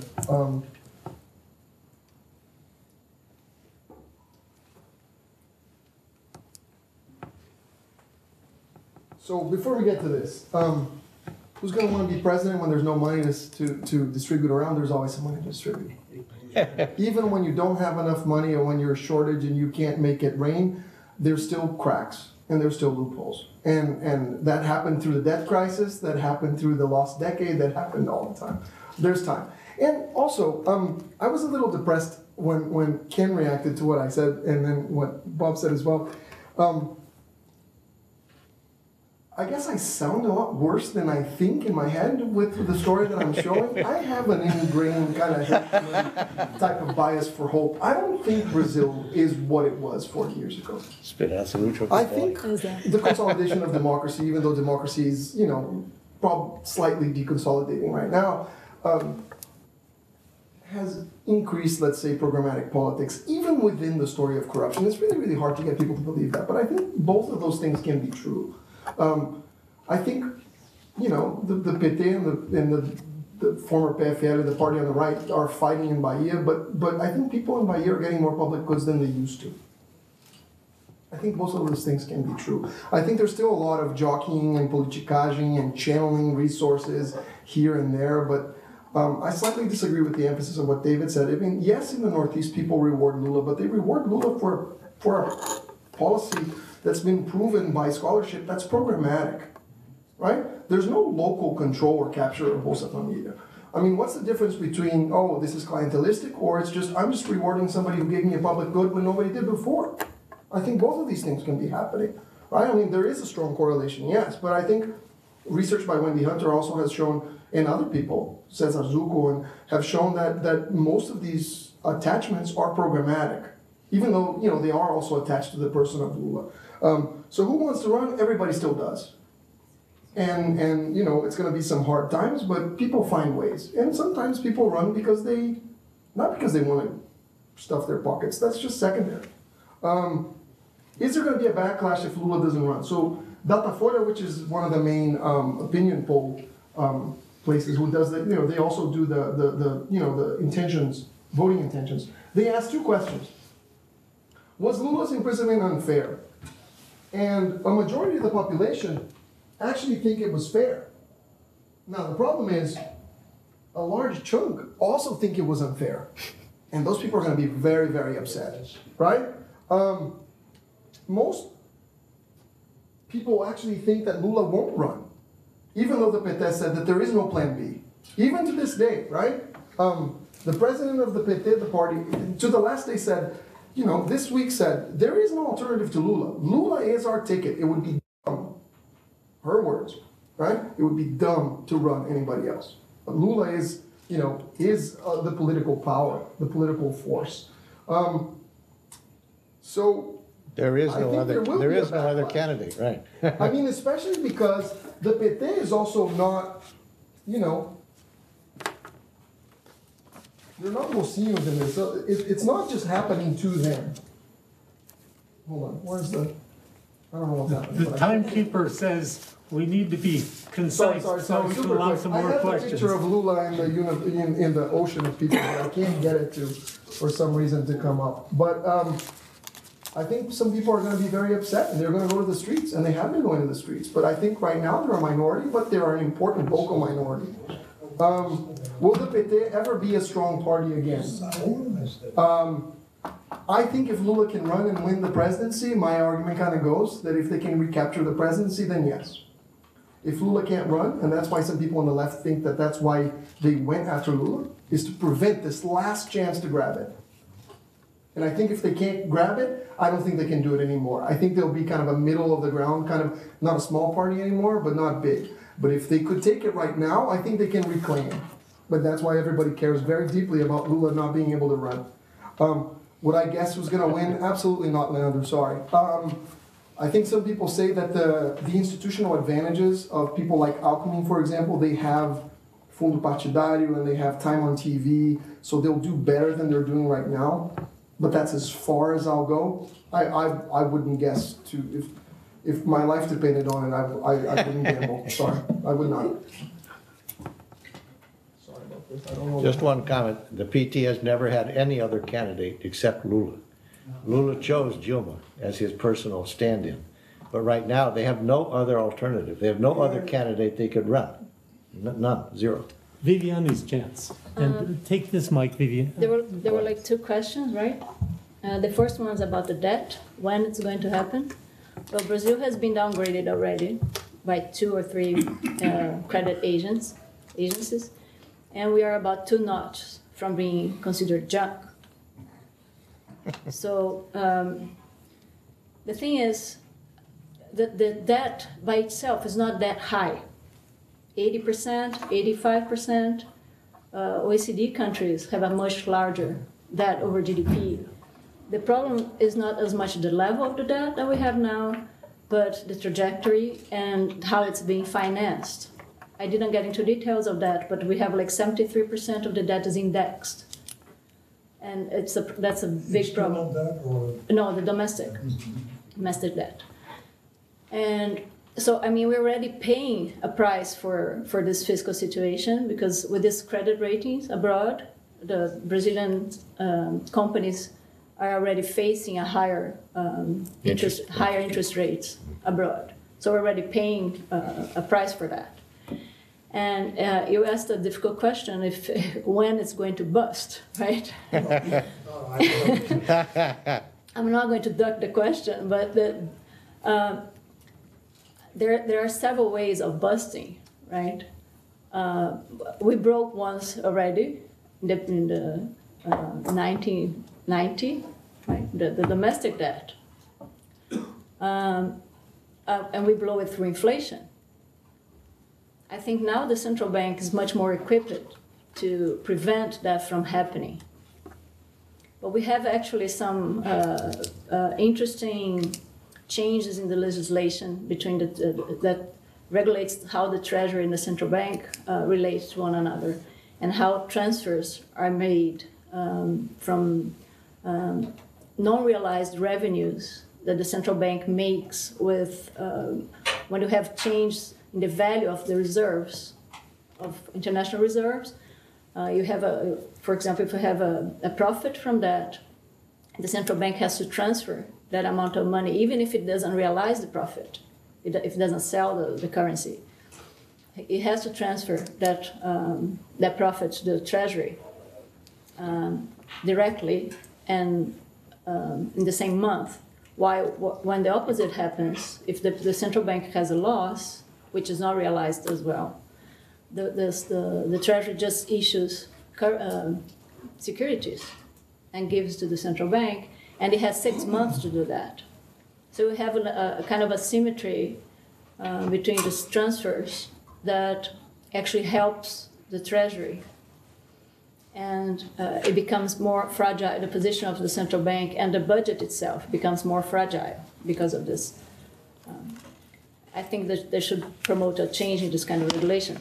But having said that, the institutions, the fiscal, the institutions in the country have been working, have been strong and working. So I don't think we're going to have, I mean, we are already broken, fiscally. Fiscally broke. We're broken. But the government has been able to finance its debt. And I think it will continue to be able, because it's financially interesting to invest in treasury bonds in Brazil. And we have you don't have any long-term any long-term form of investment in Brazil. The only thing that you have is the treasury bonds, which are not that long either. But that's the only thing available. So a lot of private pensions funds invest in Brazilian securities domestically. So they are kind of a secured market for for the treasury securities. So I don't think we're going to bust in the regular way that we have in mind, you know, it's closed the market for Brazilian securities. I don't think that's going to happen. What's happening already is that we see that the ratings going down and the price of our credit for Brazilians are going up. And that's what we already have. But I don't think we'll have the regular either inflationary bust or upfront default. I don't think so. We'll take one more series. Let me ask, there was a question over here about education and health. Oh, yeah, I forgot. Because our inflation rate is extremely low, the last 12 months is about 2.5%. That means that the budget for 2019 can only expand 2.5. But as she'd explained, you have these increases in federal salaries and also especially in Social Security. So where is the crunch? If you're going to have an increase in Social Security and salaries, you're going to have to cut somewhere. And many people are fearful that they're going to cut education and health, which are areas that have a natural expansion. In the health, you never know what's going to happen, whether you're going to have an epidemic, you're going to have whatever. And so we're very fearful that in the next budget for 2019, both education and health are going to suffer and have their expenditures reduced, unfortunately. Let me just Okay. So Viviane, you want to add? Yes, I want to add to this, because he asked me this question and I forgot to mention. But the thing is, the Constitutional Amendment 95 includes the part of the expenditure in health and education that's custodial, which is operational. Most of the expenditures in education, it's outside of this cap, because it's done by the state. Only for the first year, not for 2019. No, yes, but most of it is from the states. So now we will take questions, and you had your hand up. It would have been fourth, so you're first in this round. Go ahead, stand up, identify yourself, so people can hear you back there. My name is Matthew Mead. I'm a retired faculty member at City University of New York, the economist. So I'd like to ask a couple of questions on economics. My understanding is that the new government will come in facing dire times and possibly institute some kind of reduction program in terms of expenditures and benefits for folks.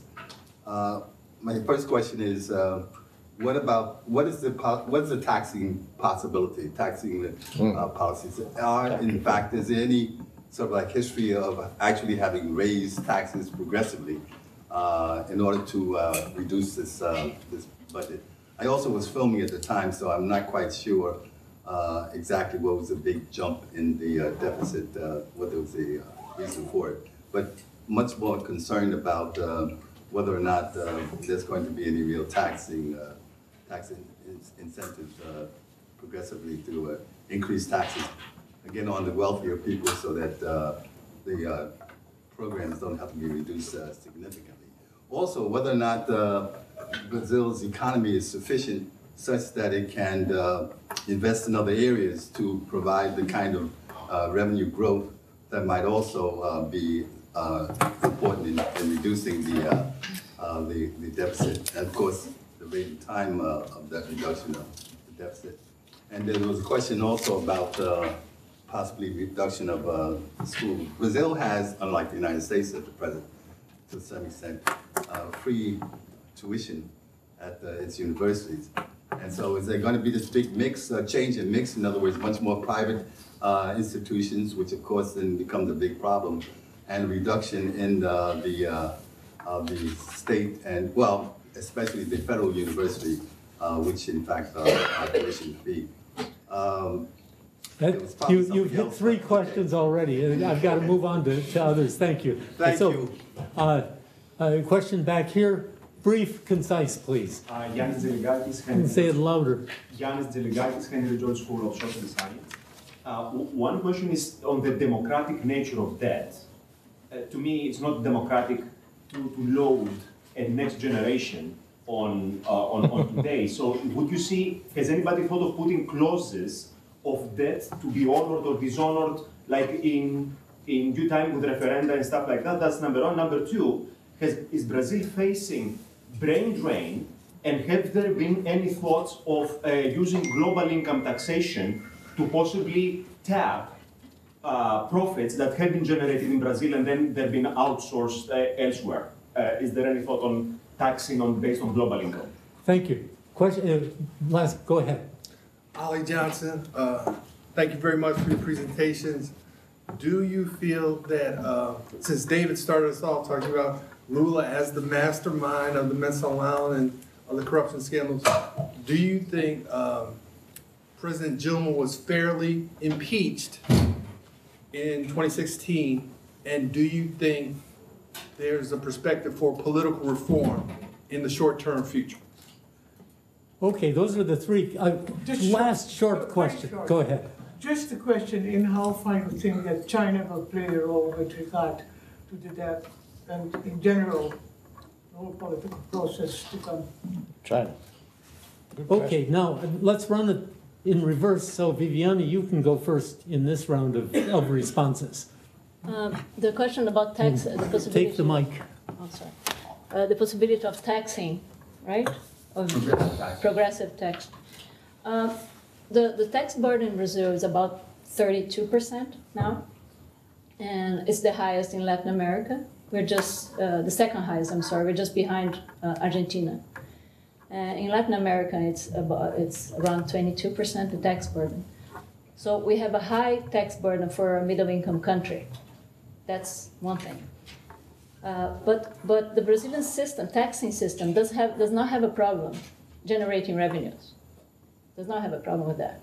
It's being able to increase revenues over time, several times. But it relies heavily on taxing production and the industry, particularly the industry. And the industry sector is kind of shrinking. Is that a VAT tax you're talking about? Is that what? VAT, value-added tax. No, we don't have a value-added yet. tax. We should have one. But the Federalist agreement that you need, because the states have particular tax, special tax, the ESMES, and they'll have to, sales taxes, yeah. Some of them will lose revenues from changing from ESMES, from sales tax to a value-added tax. So it's very difficult to reach an agreement on how to implement that. Okay, there's a tax reform proposal sitting in Congress for more than 10 years, and we don't move. Okay, but the thing is, with this law, the expenditure rule, there was one benefit of the rule was that it made Brazilians realize what a budget is, what a restriction, financial restriction means. Because before that, if you need an extra expenditure item, you would just add it and find the revenue later on. And now with this rule, we have to face a budget restriction.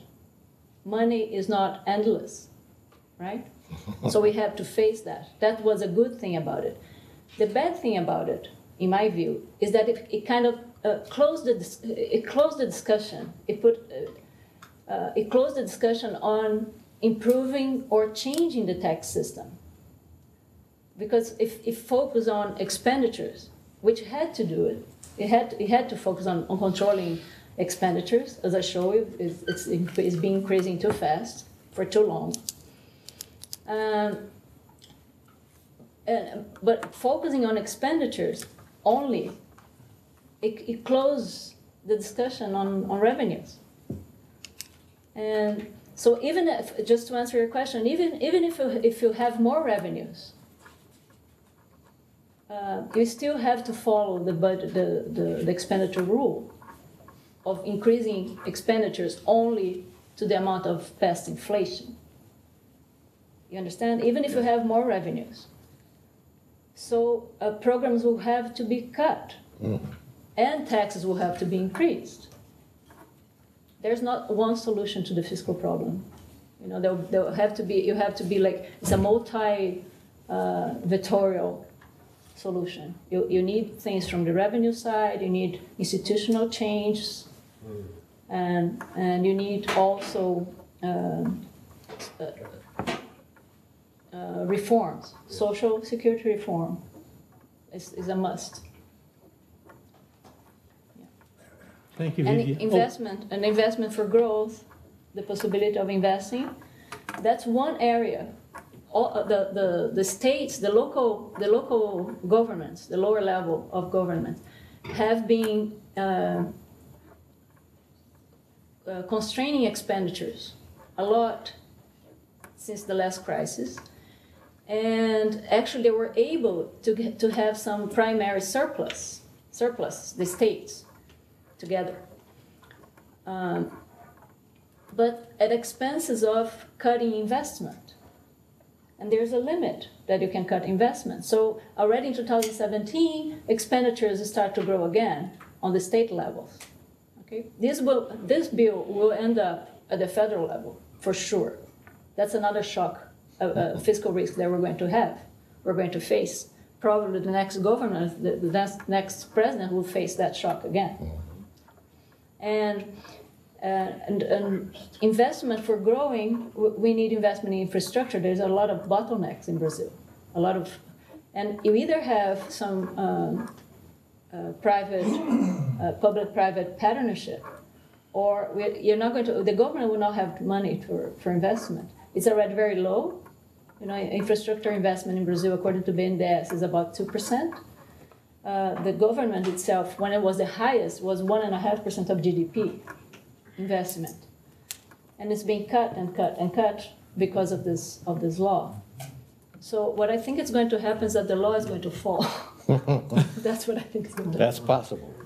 That may be the easy way out. That's going to be the way Georgie, next. I will be super quick. So I'm going to focus on the two questions that I think I can say something about. So was Dilma fairly impeached? I think that's a question that comes from the heart, but from a matter of people who study impeachments. I don't think that matters. I think there's people who are more guilty who have not been impeached, and there's people who are less guilty who have been impeached. I think the people who study impeachment says what matters are the conditions around it. And if you have a perfect storm, economic recession, public protests, the media jumps on it, and then eventually the president loses support of Congress. That's when it happens. Mm-hmm. So it doesn't matter if it's fair or unfair. Could other people have done it? Sure. But the people who studied back when Collor was impeached before, or other people in Venezuela and other places, it's a matter of when this imperfect storm of conditions happens.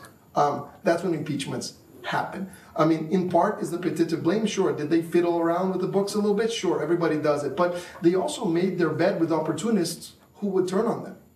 Right? They got in cahoots with the PMDB, with the PP, with a bunch of people that before they didn't mix with. If they had stuck to their ideology partners in the left, that probably wouldn't have happened to them. But what brought them to power also cost them power. So I don't know. I don't know if it's fair or unfair. I mean, it might be unsatisfying, but the way that you can understand it is it's the imperfect storm of conditions. Some of them they caused, other things that they didn't cause. And then, do I think there could be political reform? So, I think it's unlikely. People who say that people who get elected have political capital and then push, Gerald Alckmin said this week, like, oh yeah, you gotta use your political capital to then push reforms. Okay, maybe. But then the other thing is, because of campaign reform, you're not going to get new faces. You're going to get the same old faces. Because of campaign reform, only the old names are going to have money to run campaigns. So you're going to have the people who have they have vested interest, so they don't want to reform. So I think political reform is going to be one of those things where everybody agrees that they want them, but it's just going to keep pushing back and kicking the can, right? Empurrando com a barriga. David, you're next. But let me make one comment. Since Georgie brought up reform, one of my notes here was that the term reform had been used by all of you in one context or another, but it's clear you weren't talking, that the word didn't mean the same thing in each of these contexts. David, go ahead. Well, political reforms are a never-ending story in Brazil. Last year, we did have two minor changes, what we'd call political reform. Brazil has been looking at a possible exclusion clause, like Germany has, 5%. You don't get 5% of the vote, you don't elect anybody. That's the way it works in Germany. But the only thing that Congress produced last year was a exclusion clause saying that in the 2018 elections, if you don't get 1.5% of the popular vote, you're not going to have any access to free TV propaganda time, nor are you going to have any access to the party fund. That will kill any small party. They also approved for the 2020 elections and 2022 elections that to prohibit any election coalitions among parties to elect deputies, proportional elections. That, if that is sustained, that would be a major change in political reform. But the other political reform proposals were not viable in Congress last year. Dilma's impeachment, fair or unfair? No one has looked at or complained about Collor's impeachment back in '92. Was that fair or unfair? But when the Senate got around to voting on Dilma's impeachment, everyone wanted to see what Senator Collor's vote would be and how he would describe his vote. At first, everyone thought he was going to vote in favor of Dilma. But then he said, she didn't listen to me, the voice of experience. I was impeached because I neglected Congress. She was impeached because she also neglected Congress. And I told her 3 or 4 times, you better shape up your game and not neglect Congress anymore. You're going to be in trouble. That was how Collor described the situation. So yes, she lost her majority in Congress. One PT deputy said, I've been in here 8 years in Congress. Yesterday was the first time she ever called me on the phone, for example. And PT was her party, you see. So she neglected Congress and she had some peccadillos, yes. But when you lose a large section of support in Congress, you become vulnerable to being impeached. New investments, new private sector investments. We're now at about maybe 16% of GDP in new investments. If Brazil's going to grow anything, maybe 2 or 3%, you're going to need at least 22% of GDP new investments each year. Well, what happened? Lula was very, very favorable to the international community and finance, domestic and international. And Brazil received a lot of investments. But with Dilma, they began to dry up. So these, especially foreign investors, said, great, you got rid of Dilma. But now we want to wait and see. What are you going to do? The new president, can he do any reforms? We're going to wait and see. These people are still waiting to see. No reforms. So that's a big problem. Brain drain. Brazil has lost a lot of middle class and upper middle class families who just say, we can't take it anymore, we're leaving. US, Canada, Portugal, Australia, etc. So yes, we are having a part of a brain drain. Taxation. We've been looking at tax reform for a long time, but Dilma did the opposite. She did what we call tax incentives to certain very specific sectors of industry. We're going to give you this tax incentive where you're going to pay less taxes, but you're going to have to do this, this, and this to employ more people and innovate and all that. But they didn't do anything, but they got this free load of tax exemptions. So that's what you call negative problems with taxation. Our other big problem with taxation is tax evasion. We have tremendous tax evasion, especially from the private sector, and these people pay off the deputies so they don't give the income tax service more power to combat tax evasion. Unfortunately, that's a very sad story. So the people tell us that because of tax evasion, we lose between 40 and 50% of the taxes that Brazil could collect if we didn't have tax evasion. China, very good question. The US more or less took Latin America off the screen as of Clinton. Worse with Bush, and of course, now with Obama, etc. So who moved in to take up the slack, the vacuum? China. China moved into Latin America with all sorts of investments and loan programs and other things. China's moved into Brazil really, really fast and is into the public services area, especially electricity. New transmission lines. Mostly Chinese firms have gotten the bidding and the contracts to do this. They bought several hydroelectric projects as well in Brazil, and even electricity distribution private companies. So yes, China is big in Brazil, and is also big in a lot of other Latin American countries as well. Thank you, David. Do you expect they will export their soybeans? Oh yes, soy. Brazilian soybean producers are very, very happy because Trump is putting all these tariffs on China, and China's going to retaliate and tax U.S. soybeans 25%.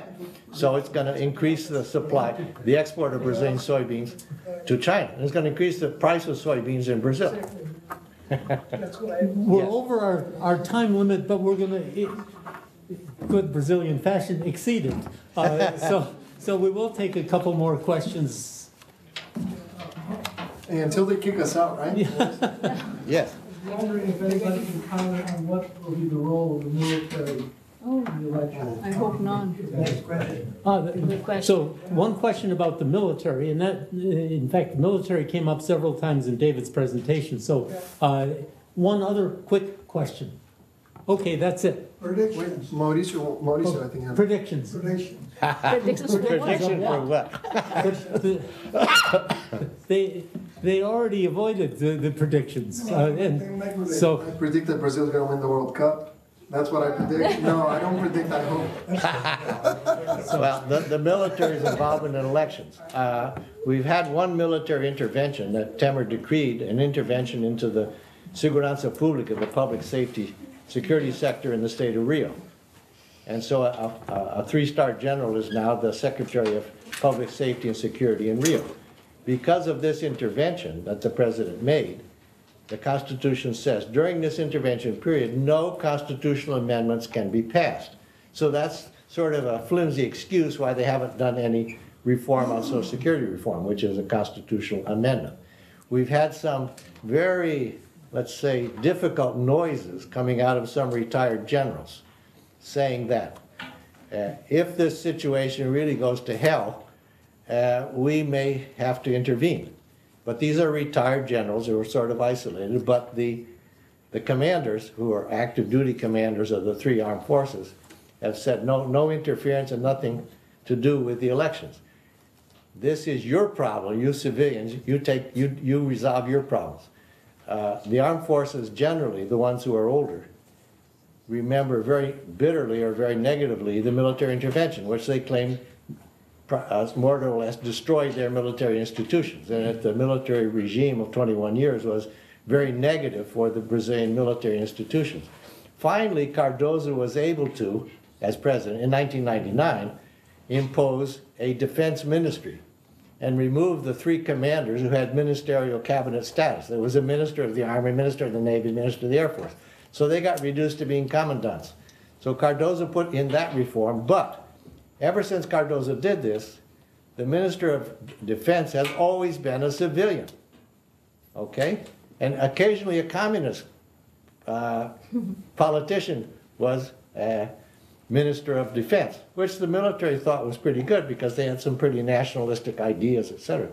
But now Temer, as perhaps the weakest president Brazil has had in a long, long time, the defense minister left to become Minister of Public Safety and Security, a new ministry.